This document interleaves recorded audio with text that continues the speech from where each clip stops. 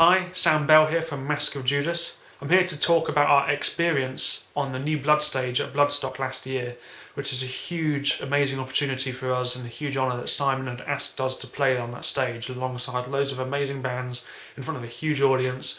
And for us as a band, it changed a lot of things. We met lots of new promoters, we met lots of other bands, we saw lots of bands, we just met loads of people and got to play our music to a baying crowd of people who were really into what we do, and still to this day follow us, and it keeps on building. So it's a huge opportunity for any band that gets to play on that stage. It's just a great way for all these unsigned upcoming metal acts from around the UK to get to play that stage. So it's a great thing that Simon's got going there at New Blood stage, and Bloodstock in general is just a fantastic festival for the metal community in the UK.